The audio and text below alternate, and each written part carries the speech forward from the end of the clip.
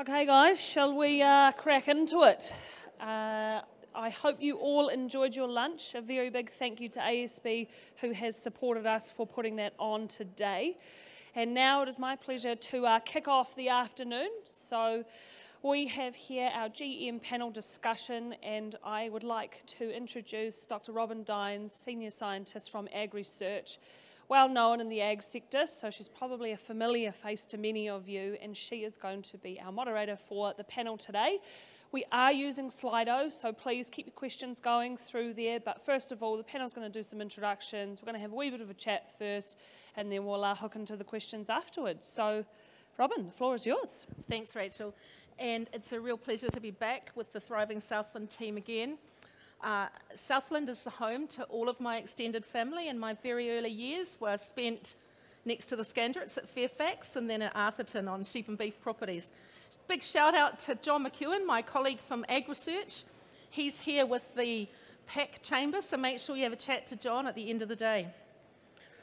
So it's great to start the afternoon session on GM.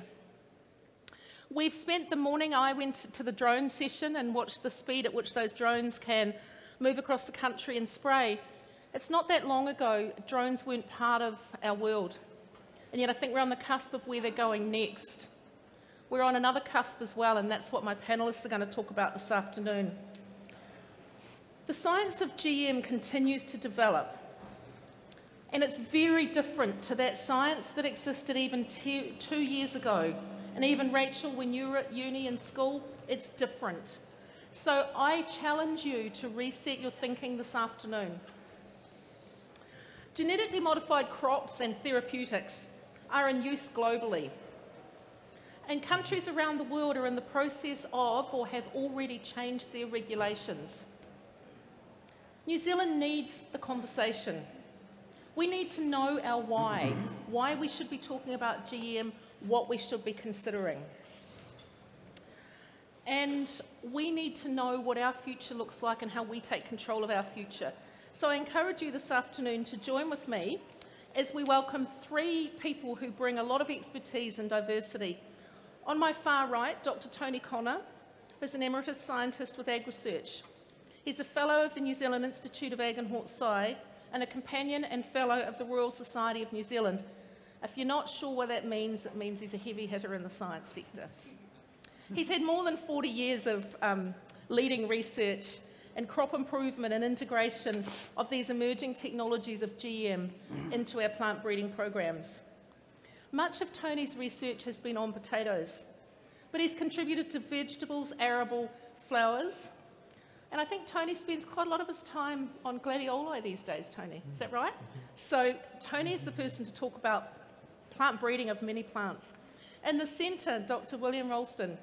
He's the co-founder of a biotech and vaccine manufacturing company, South Pacific Sera Limited. He's a biotech industry pioneer, and this company is a pioneer which grew out of diversification of their family farming business, Blue Cliff Station. William was a founding chair of what is now Biotech New Zealand. He's a past president of the Federated Farmers of New Zealand and the World Farming Organisation. And his service to agriculture and to biotechnology has been represented by multiple awards, including his Companion of New Zealand Order of Merit in 2017. And last but not least, Professor Caroline Saunders. She heads the Agricultural Economics Research Unit, which is aligned with Lincoln University. Caroline's research is centred on sustainable well-being, including capturing greater value from our global value chains. And she will bring some real insights into trade and customer and consumer preferences. She's an appointee to the board of the Wool Research of New Zealand, the Reserve Bank Monetary Policy Committee, and was awarded a New Zealand Order of Merit in 2009. And like Tony, she's a fellow of the Royal Society. So to kick off the afternoon, and with Cameron Black in my sights, Tony, it's your task, please, to set the scene by explaining to us GE, GM, gene editing, genetic modification. Could you start with an explanation, and when Cameron gives a thumbs up, you're allowed to finish. Oh, look, thank you, Robin. Look, I just spent a few moments talking about genetic modification or genetic engineering are two terms meaning much the same thing versus gene editing, which is a more recent technology, and try and explain the difference of what they both mean. And this is also important because both of these technologies are encompassed by the HASNO Act in New Zealand, so both come under the what is equivalent of the GM regulations at the moment. And how old is our HASNO Act, Tony? Is it Sorry? the HASNO Act? HASNO Act is the act that came into being in about 1996 or 7 to govern the regulation of genetically modification and new organisms in New Zealand. Thank you. And it's quite a procedure to go through and do field trials and move beyond the laboratory out into field trials and etc. and into commerce. So the first genetically modified plants were actually developed back in 1983. And over the last 40 years, not a lot has changed about the methodology about how we go about it. It allows genes from any source of DNA, even synthetic genes, to be transferred into plants, animals, or microbes. In the case of plants, the genes are first introduced into single cells. Those cells are then selected and then regenerated back into whole plants. And it's now possible to engineer virtually any plant species. The ease of achieving this depends on the ability to regenerate those single cells back into whole plants. These genes, through genetic engineering, are essentially inserted at random into genomes. Where the gene ends up can determine how well it will work in the resulting plant. Sometimes the DNA, when it's transferred, is rearranged and does not function as you might expect. But once you've developed your plant and have your plant in your pot in the glass house, it is possible to characterise those plants using the tools of molecular biology and the modern tools of genomics to fully understand what has happened. So we can determine the sequence of the DNA we've inserted. We can determine exactly where in the genome it has gone, right down to the single base pair on a chromosome to where it's ended up. So while we can't control where it goes, we can work out exactly where it's gone afterwards.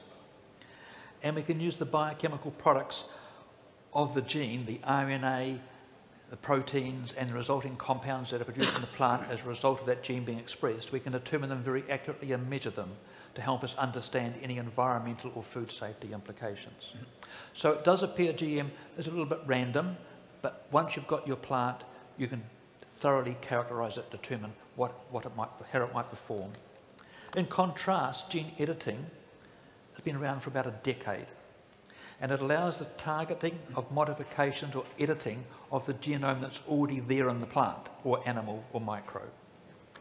The most common approach involves a process known as CRISPR-Cas9, and gene editing is now possible in a wide variety of plants because we now have the full genome sequence of all the major agricultural plants and animals that we use in agriculture. We now know the full genome sequencing, and we can now target any part of that sequence. So what happens in gene editing is this Cas9 complex, this enzyme complex, binds to the DNA at a precise location, and you can direct where it's going to bind by using what we call an RNA guide molecule that mimics the sequence of the DNA you want to target. And once this complex binds the DNA, it cuts it. Then it just disappears, leaves the scene. And other natural enzymes in the plant cell come back and repair that cut. But sometimes they make a mistake, and a small mutation will occur at the site of that cut. And this can result in what we call a point mutation, where a base pair of DNA is deleted or can be changed. The deletion of a single base pair will delete the function of the whole gene, and it's what we call a knockout mutation. Or the change of a base pair may change the function of that gene. So to give you one brief example that you may be familiar with here in Southland, many of you will know of the clean crop brassica system that's with resistance to the sulfonylurea herbicides. These were developed by chemical mutagenesis, a process that's been used in plant breeding for about 80 odd years in many, many crops. But in the clean crop brassica system, the mutation that was induced caused a single point mutation of a C in the DNA to a T. And that resulted in this change of one amino acid in the resulting enzyme that the gene codes for. A change from proline to serine in the amino acid sequence, so that the herbicide can no longer bind to its target site. And that's what gives the resistance. The key point here is the identical mutation could be achieved very easily by gene editing. And more importantly, nobody would know the difference. You cannot test for it. So the same applies for any other simple gene editing events. It'll not be possible to determine the origin of that kind of mutation, whether it be natural, induced through chemistry, or gene editing. These simple gene editing events are simply known as SDN1. Gene editing can also be used to make slightly larger insertions or changes or edits, and they're known as SDN2 or 3. Why I say that is, I said earlier that the basic methods of genetic engineering have not been changed over the past 40 years. The exception being that gene editing, which can cause a base pair change, can also be used to insert genes. The key thing about using gene insertion through gene editing is you can target exactly where you want to in the genome, and that's been probably the change more recently. So hopefully that makes sense. So we've got GM and GE. William, you gave us a great example the other night about the book on the mountains. Yeah, so thanks, Tony. That was a really good explanation of 50 years of development contracted into about 3 minutes. So well done. I like to think of genetic modification and GE, use an analogy, because SDN1, SDN3s, ribosomes, RNA, and all this are all words that fly over the top of my head anyway. So I like to think of genetic modification, the old style of genetic modification, where you insert a gene. You could think of the genome, the genetic code that a plant or animal or microbe has, as a book. And if you think about that as a book, that's a book that gives a set of instructions. The old type of genetic modification is a bit like having a book on, say, mountaineering, and you take a pamphlet on snorkeling in Hawaii, and you shove it in between the pages, and as Tony said, you do that quite randomly. So now you've got a bit of information that might be quite different, put in randomly in the book, and sometimes that might work and sometimes it might not, and it's a bit of trial and error to see whether it does. If you think about gene editing, which again Tony said has only been was discovered, the application I guess was invented in I think 2014, and actually seen by the science world has been so significant in terms of what we're going to be able to do in terms of biology, that by 2020 the inventors won the Nobel Prize. That's an incredibly fast turnaround for getting a Nobel Prize, and it really shows the significance of this.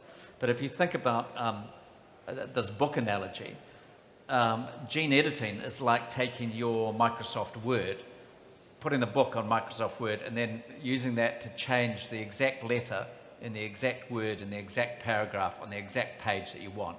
And you can do that either randomly, change the letter randomly, which might not be that useful, or you can actually change it to the letter that you want, just as Tony had talked about in using mutagenesis. And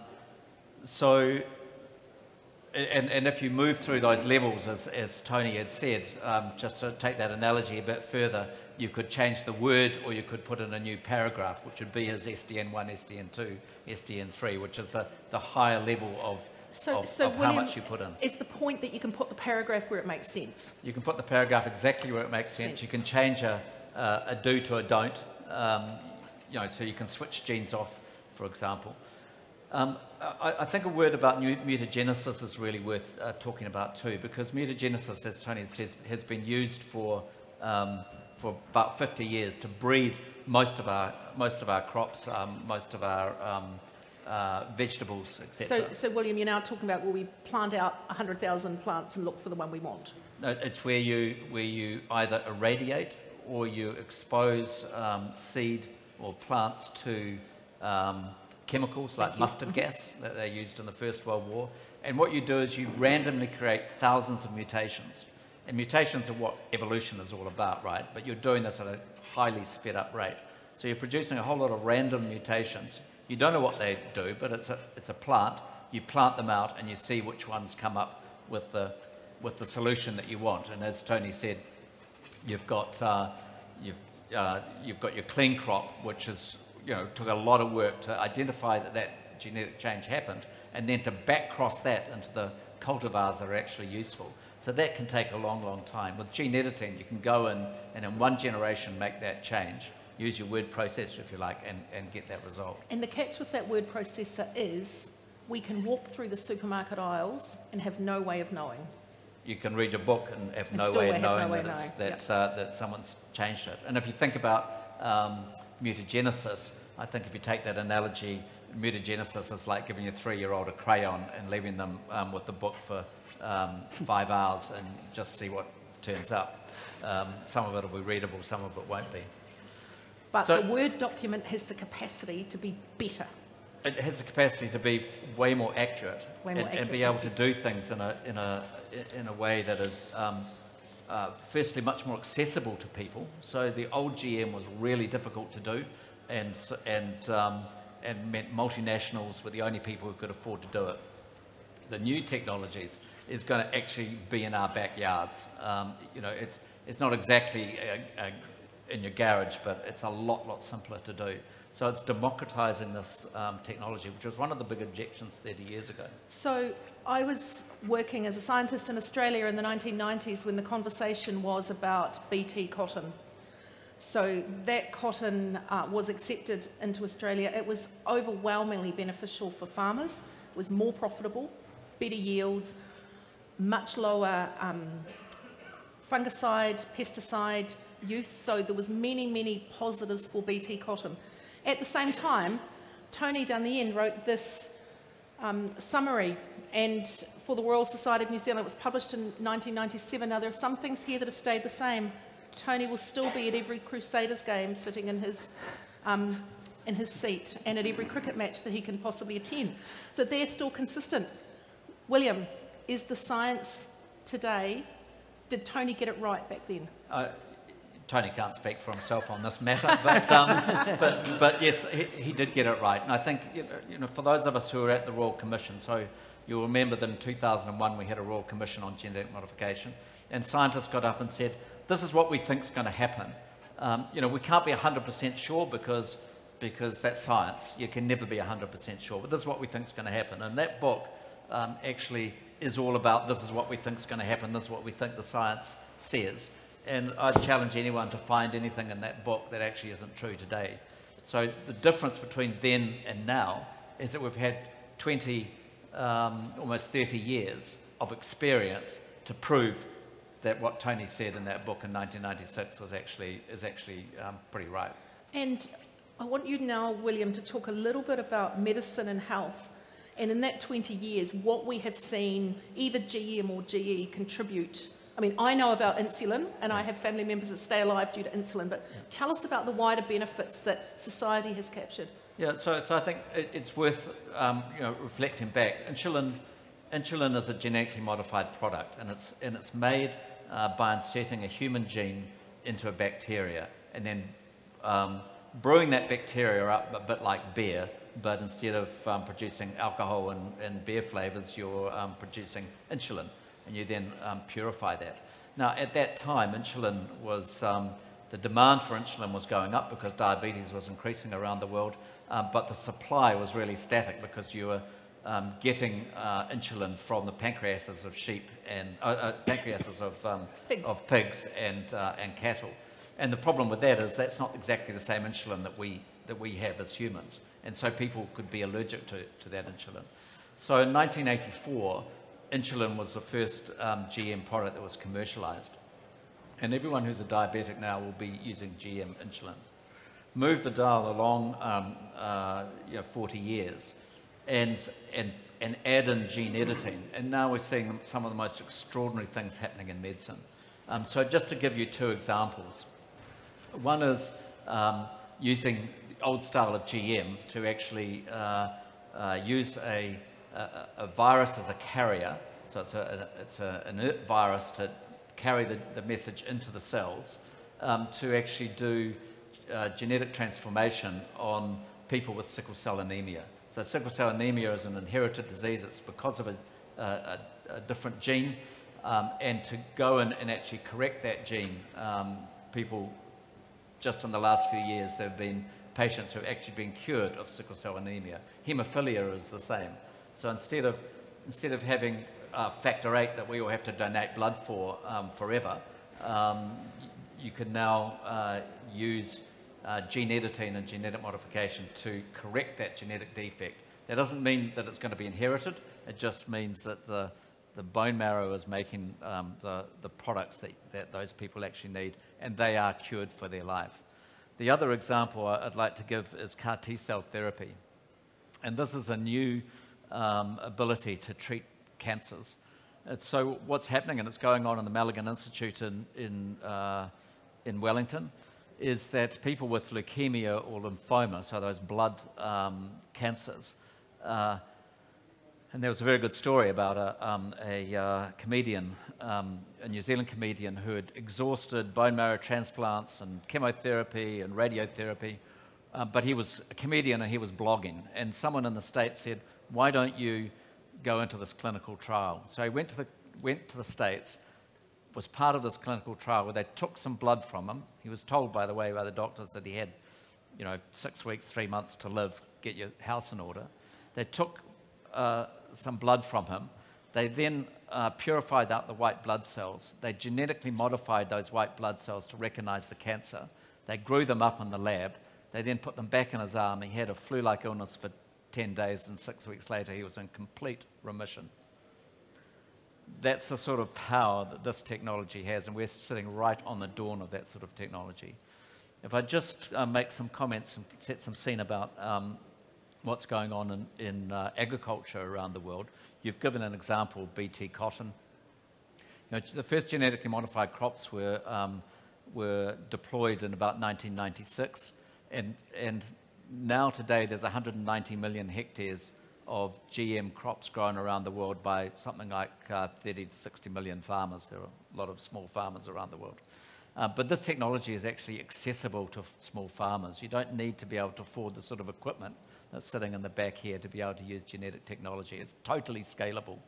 And so those first crops were very much for agronomic benefit. So they had disease resistance or herbicide resistance. And the thing about them for New Zealand was that actually we don't grow a lot of corn, or the corn we do, we don't have corn, European corn borer. We don't grow cotton. We don't grow soybeans. We don't actually grow those or need those crops that were developed early.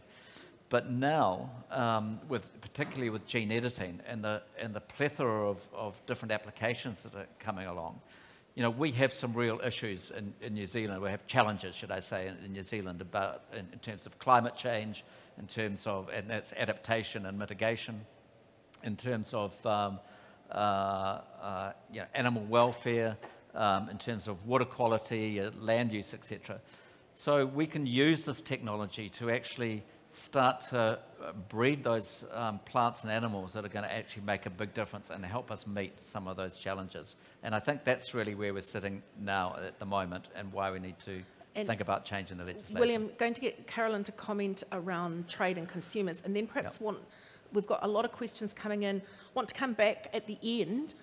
If we choose to stay GM free, if that is even possible, Tony, which I don't think it is, unless I stay around the outside of the supermarket.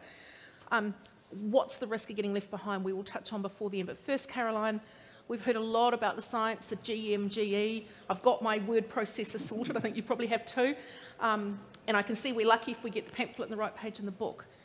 But we've now got the word processor. We've got real accuracy in what we do. Caroline, what about the trade?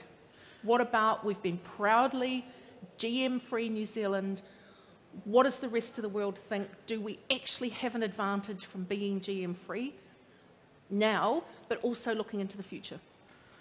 So, I mean, thanks for the invitation, and I think it's magic this is happening, and I think it's time for a new conversation. And it's not just a new conversation with you guys. We need a new conversation with New Zealand public, social licence to operate, and our consumers. And customers and consumers? Customers and... Thank you. Yeah, customers and consumers. Because, as William and Tony have pointed out, GE is very, very different from GM we were talking about 20 or 30 years ago. And so we've done a lot of research looking in market at different segments and that kind of thing. And sure, at the moment, from our previous research, we can show there are markets that show premiums for GE-free food. But with the new GE and the new regulations coming in around the world, you won't, you know, there won't be that distinction. They're talking about different tiers of regulation, and GE will come to be released in most of our trading partners. So you won't have that distinction. You might still get some resistant to GM, but as I said, that's not quite the future for our food and where our food's going. The other one that I think William really picked on, which is really, really important, if we're talking to our social licence to operate, the general public, the consumer, the customer, whoever, we have to show them it benefits them. It has to do something that they value. And so I chair a geno-endophyte group that's going to reduce staggers. Well, we're going to try and sell that. I'm not sure how well, people overseas will understand that. But that is a benefit, an animal welfare benefit. Tony and Agritech, they're working on the ryegrass, which will reduce greenhouse gas emissions. So we have to start telling the stories. And what's worrying me a little bit, as I'm talking, there is the risk we're going back into our boxes and our corners, with some saying, oh, general public should get over it, they don't understand and it's going to come, rather than listening. So I really welcome occasions like this where we can talk. I'd really like to see more occasions like this and get out and talk to the New Zealand public and our consumers. Thanks, Caroline. We've got a couple of questions coming in. How much... Just before you do... Quick answer, yep. Is the mic on? Oh, I think it's really important as well to, because there's this talk about GM-free, and Caroline's absolutely right. There are premiums for GE-free products. GE-free or GM-free? Both. Both. Okay, thank you. Okay. So because, under the non-GM banner, non-GMO banner, gene editing is included as a GMO. Okay, thank you. But so there are premiums, but there are also premiums for some GM products, and I'll give you two. One is the Impossible Burger, which was selling for at least twice the price of a normal burger, proudly genetically modified production. And the other is a BT eggplant in Bangladesh, which is seen as being spray-free or reduced spray, and seen as being a real advantage. So that's the area around GM, a GM-free product. But the debate we don't want to get confused with is, should New Zealand be GM-free, or should we be able to have GM-free products? Those are two totally different debates, and it comes down to coexistence, and we'll probably talk about that a bit later on. But are we GE-free now? Well, the answer is no. I mean, most of our cheeses are made with GM enzymes, and we are actually able freely to import genetically modified meal and soya meal and cottonseed meal to feed to our animals, and that doesn't make them genetically modified. So are we GM-free? No, we're not GM-free now, and we've had 10 releases of GM in New Zealand as well. Caroline, how much value is there in the marketplace by remaining GE-free? So you've both made the point, there are some markets which are a premium for GE-free. Any sense of how important that is? Well, and I think I'm going to ride this with, remember, GE, we probably won't have a distinction. That'll be like GE-free. Is that making sense? And I mean, I wrote some figures from old surveys, surveys we've done sort of over the last few years. In apples in California, the consumer segments that pay 100% for GE-free. Maybe I should change that to GM-free because it's the new one. Beef in Beijing, similar amounts. So the different targets in different markets. UAE, beef, 40%, in the UK between 10 and 20%. So that's some of the values that, and beef and lamb I think one of the things we have to mention is beef and lamb have definitely put their hat on GM-free. You know, so discussions have to be had about where they're going with that, and the same with our big the big frontierers and those companies, about it's not the science in those organisations, it's the marketing position they've taken. But if you look at Australia, for example, and I think it's a really good example. So some states in Australia were GM free, and some They didn't grow cotton, by the way. Cotton didn't matter to their economy, correct? No, they didn't. They didn't grow cotton, but also canola. True. And so the example of canola, Tasmania are still GM free. New South Wales is not. The price for GM free canola, there is a premium, as Caroline pointed out. There can be a premium for GM free. The price premium for GM free canola is the same in Tasmania as it is in New South Wales, but there's no extra premium for the whole state. For a whole state to be GM free. That's the point, right? Right. We're now going to go down through some questions. How will GM affect the cost of living in New Zealand, and how will that affect the profits on farm? Caroline, you've got 30 seconds. 30 seconds, wow. It might bring it down, the cost of living, the price of food within New Zealand, but there is a perverse reaction. If you reduce costs on farm, we found in early analysis, that can actually cause prices to fall, particularly if we're influencing world prices such as dairy. So that's a very unhelpful answer. But at the same time, if we're not using that technology and prices have been driven down overseas by that technology, then we're going to have to work that much harder to create that premium in order to do it. And in terms of on-farm, GM is likely to reduce the cost of production. Which is what we've certainly seen with canola. So the profitability thing is likely to be more profitable. Tony, is the technology developed enough to accurately edit animals, sheep and beef? It's no different. It's as accurate as in plants as in animals. And it can be done in animals, including cattle and sheep. And in fact, they're doing it in human medicine, where you only get one chance to get it right. You know, the barrier to entry for doing a medicine is way, way higher. So gene editing is being used in medicine. So it's been used in medicine, it can be used in animals. And the advantage with the animal, if you're doing it in the breeding line, and I suspect that most of you who are farming livestock, in 10 to 15 years' time, your stud supplier will be making use of gene editing in their processes. And the way you'll do that is be able to gene edit an embryo and then look at the read the genetic sequence, read the book if you like, so you'll be able to make sure you got it right. You don't have that luxury in humans. So you'll be able to accurately do that, determine if you've got it right, and then breed from it, for example.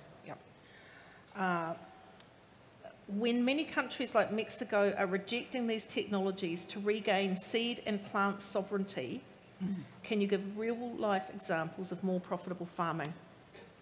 Canola, cottonseed, soybean. Mexico, we'll see how the Mexico situation turns out. But if you think about corn, over the last 4,000 or 5,000 years, we've actually turned what was grass into corn. We've turned wolves into chihuahuas. We've done a huge amount of genetic change just through conventional breeding over time. We are seeing countries move away from regulating and stamping, trying to be GM free, and I think Mexico will probably make that decision themselves. Any examples, Tony, or from any of you, greater farmer profitability, but include the unintended consequences and environmental degradation from GM crops in the answer? I am not aware of any that you could specifically say were due to GM per se. Yeah. There are issues with things becoming an issue that are just due to the way the practices are on farm. Sure. So while there might be some issues around herbicide-resistant GM crops, the same issue applies to herbicide-resistant crops developed by mutagenesis. So it's not the GM per se. And continuous row cropping, whether it's GM or not, will lead to environmental degradation. Yes. Yeah. And I think it's really useful, talk about having the debate. I think in the last 10 years, we've seen scientists like Tony coming out and starting to give some real live examples of GM. This unintended consequences thing is quite sort of nebulous, and GM, unintended consequences, etc. Nothing's risk-free, but when you start looking at actual examples, you can start to look at what some of the unintended consequences might be. So, the high lipid ryegrass that Tony's been involved with, you can actually look and go, well, if that's going to reduce our greenhouse gas emissions by in animals by 15 or 20%, what are the trade-offs for that? Is it going to become a weed? Why would it become a weed? And you can actually start looking at those specific examples, and suddenly those unintended consequences actually tend to disappear. Look, I think sometimes some products have been withdrawn because they weren't a commercial success. And that happens with some GM products, but happens all the time in plant breeding. Yes, it does. Yeah. And we breed plants and we put them out into the farming community, and then we leave them to figure out. I think of Balanza clover in Western Australia, It was a great success once the farmers figured out how to manage it, but we didn't do that. Yeah. So the National Academy of Sciences in America did about a 600-page report maybe 5 years ago, looking at unintended consequences of GM crops.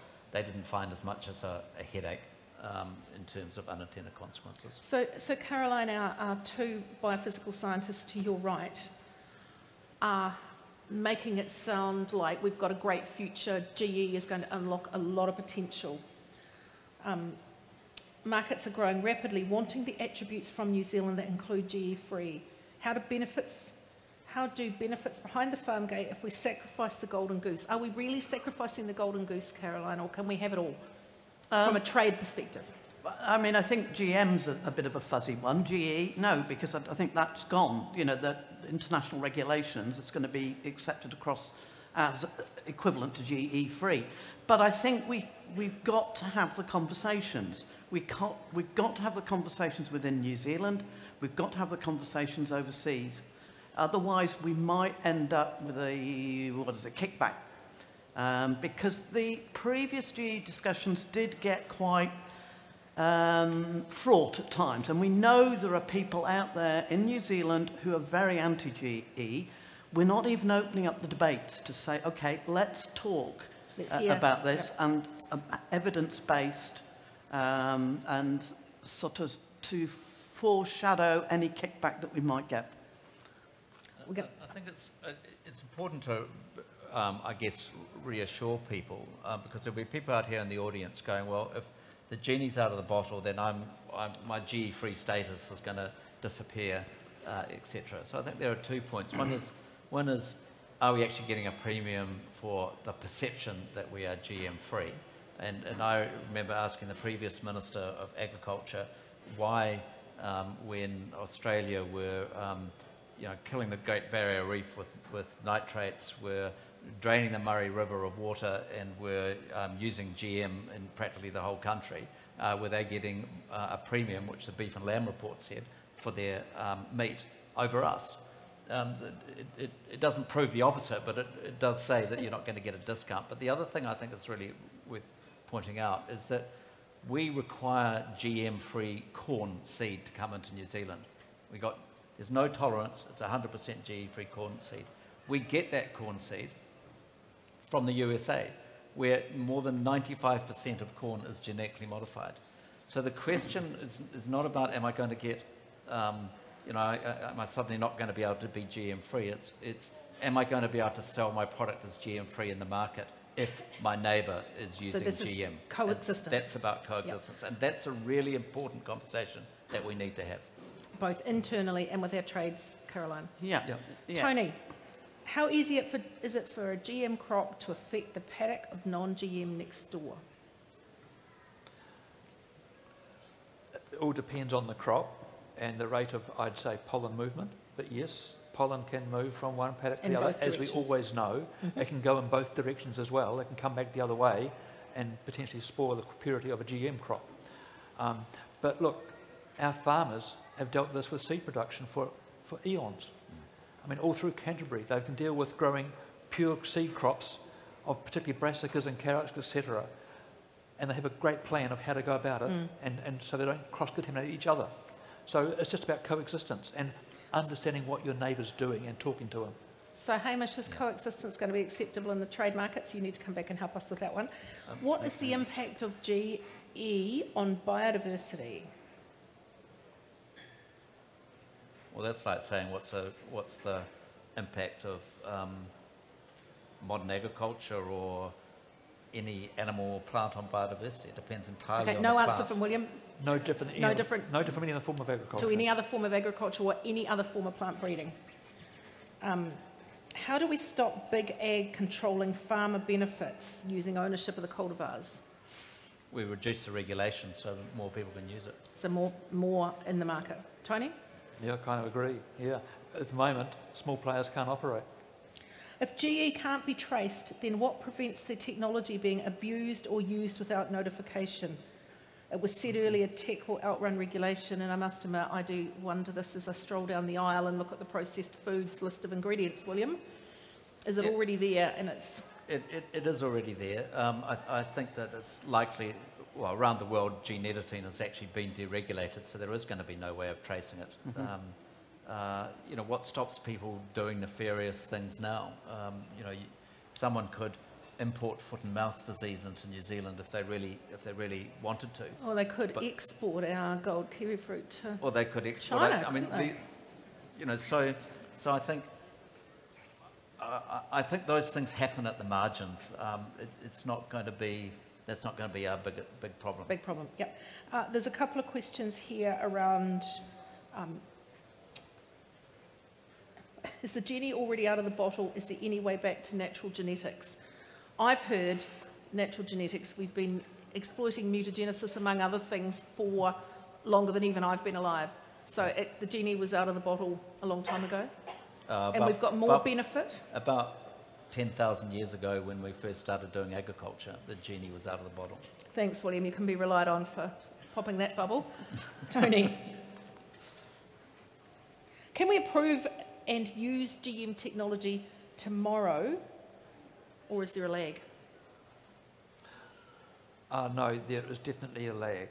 If we had GM plants ready to grow now, and they were coming out, We might have. we might have, Yeah. but they need to get out there into the Yeah. breeding programs. At the moment, we can't do that, and it still might take several generations of more plant breeding to bring it to a fruition of a cultivar, and then you've got seed multiplication to go, and that could be another 3 or 4 or 5 years. But, you know, This is the New problem Zealand- with these plant breeders. We ask for a quick solution to a big problem, and they say, oh, 12, 14 years? What did the you say, G- 7? Yeah. The Well, that's a win. Geno endophyte, we're trialling in Australia. And so if you said go, but as Tony would say, it would take 3 or 4 years to get the seed bulk up. But just to give another example about GM, which is actually being used in New Zealand now, but not able to be deployed, is that Plant and Food have turned off the flower, turned off a suppressing gene for flowering. The effect is that if you're apples, for example, you can now get apple trees to flower within months rather than taking 7 years. So what they're doing is they're turning that gene off, having the plants flower within months, doing a normal breeding program, and then breeding the GM gene out. So you speed up your production, your genetic gain by 7 years. But you know, the other thing is what have we missed along the way? Yeah. I mean, we did have potatoes with tuber moth resistance 20 years ago. The point is you have to start again now because the cultivars the genes were in are no longer growing. Can you tell that he's still sulking about his 20 years ago research that he couldn't do anything with? And I mean, it does, because we grow a lot of potatoes in Canterbury and we've got lots of issues with having enough ground, 7-year rotations and all of the rest, because we've never had an opportunity to try a technology to give us some of those advantages. Well, Lincoln University in 1992, I think, was the first group to produce an increase in a production trait in an animal. They targeted a growth hormone into the wool follicle and got a 7 or 8% increase in wool production. Now, while you know, that might not seem like that might not seem like a good thing to do now, but just think if we'd had 30 years of understanding the wool follicle and how to manipulate it, we wouldn't be growing the wool we're growing today. We'd be growing wool that people wanted to buy. So all of our that's Romneys, a huge lost opportunity for all of you. all of our Romneys would have been at 21 micron. If that's what we needed. If that's what we wanted, yeah. No, yeah. Right, back to the questions as we run down our time. What is the danger this technology will let proteins being made in the lab, not on the farm? I'm sorry to the questioner, that bus has already left the station, and that's not GM. And that is when I finished as president of Federated Farmers, that was one of the key messages that I was making, was that actually we've got to get on this bus because we have to compete with those sorts of products. And if we don't drive down our environmental footprint using new technologies, then actually we're going to be left completely behind. Thank you, William. Tony, examples of GM technology that could directly help me on farm if New Zealand allowed it. Agrisearch's GM ryegrass, Agrisearch's High condensed tannin clovers. high condensed tannin clovers, that's 2. Yeah. Low endophytes. Low endophyte. Yep, the endophytes, no staggers. Endophytes on cereals. Doesn't need to be GM. Doesn't need to be GM, thank you. Pest control, gene drive and pests. Will we control possums, William? Not got there yet. We haven't got there We yet. haven't got there yet, no, but we could, you can actually now poll cattle in one go rather than having to backcross your elite herd. poll cattle in one go. Sorry, I missed the start of that. Poll cattle in one go. Using gene editing. And we're going to need to sort out some of these challenges to keep market access, aren't we? Things like polling cattle. Yeah. Is there a risk to New Zealand tourism income if we move to GM? Well, right now I'd like a few less tourists on the roads, so... No, I don't Did I just say that?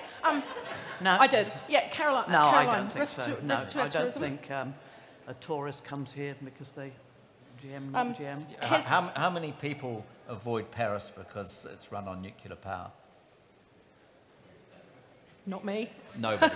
Nobody even thinks about it. We don't think about it, you're right. We do notice the nuclear power plants when we drive past. Yeah. Has work been done to understand the relationship, please, Tony, between GE organisms and the wider ecosystem? Transference, cycling, negative synergies. Look, I think any GM plant, its impact in the environment or in the food systems will be no different than our plants we have from regular plant breeding. The risks are identical. If we release a GM cultivar, does it put at risk our existing cultivars, Tony?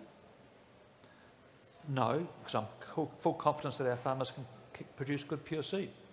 So have I, yep. Is it possible to have some farmers GM and some not in the same region? I think we've answered that, William. Coexistence absolutely. is part of the future. And the key to that is around tolerance levels. So we talked about non-GM. If you go into the non-GM project in the US, for example, Fonterra sells into the non-GM project. One of the standards there is that you can't have more than 5% of the feed you give to the animals being GM. It's a 5% tolerance. So actually, even with ryegrass and clover, that's not going to be a problem. I've just handed the microphone to Cameron, and I'm apologising later, Cameron, because I've got the confidence you'll ask the questions people don't want to ask. No pressure. No pressure. What's missing? What have they oversimplified? What have they made it like, just stop worrying about it? You know, what are we missing? Okay. Just reading through the questions that you guys can't see, they're up on the screen behind. I think a lot of the concern that seems to be coming up is around how the genetic modification, gene editing can transfer between plants. And obviously, you're all very aware of the plant breeding processes and things. But how is that transfer going to happen? And is the GM thing a wee bit like, for an easier example to understand, organics, where you can have an organic farm beside a conventional farm and still get your organic premiums for your markets? Could you pass that microphone to Hamish for a second, sitting in front of you? Hamish, how do you guarantee that the cocksfoot that you grow in your farm is pure? Look, we have rigorous audited programs that are in place, globally recognised audit standards, and I think that the GM standards would be exactly the same. Okay, and back to Cam. Right, next Cam. That was the thing, that picking up, I think there seems to be concern around, if GM and GE is allowed in New Zealand, will that mean that no one can fly under the banner of being GM free? And coexistence, William, is the answer?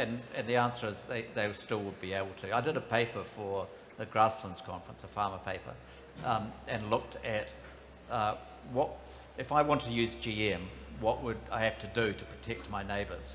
And I had Tony peer review it for me. The answer was nothing.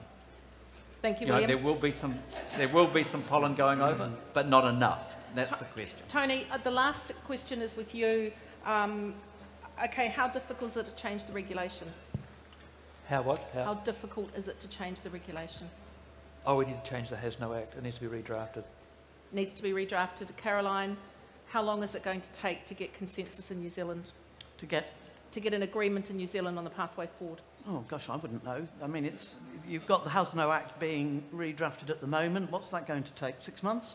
A year? So it's going to be introduced into Parliament in December, and first reading, Yep. and it'll be legislation within a year. So, Within a year after that. so our time has come to an end. It's not been long enough. Thank you to my panellists. Thank you to you for the many questions that you've asked. To Hamish and Cameron for being put on the spot. What we want you to take away from today is a willingness to take part in the conversation.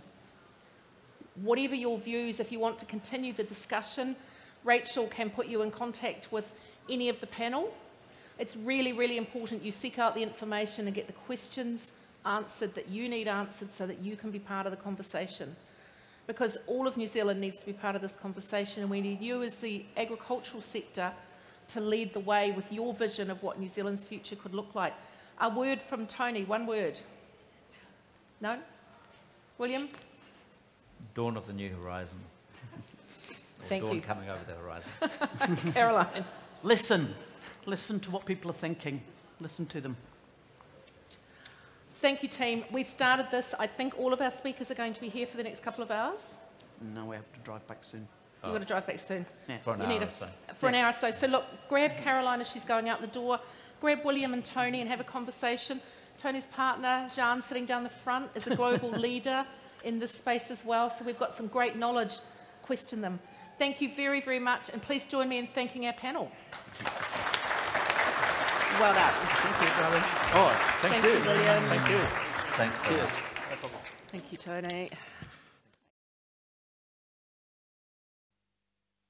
Thank you, Robin. That was awesome. Richard's just on stage thanking these guys with a small gift on behalf of all of you to, come and talk about it. As Robin's alluded, it's not exactly a conversation that we're having very regularly. So, as you said, I've got their contact details. So if you do want to get in touch with these guys, do let me know. Oh, yep, I'll let Robin squeeze past. And thank you very much to Robin for coming to moderate that conversation, because she too is an expert in this space. So it's really cool to have, the link joined up.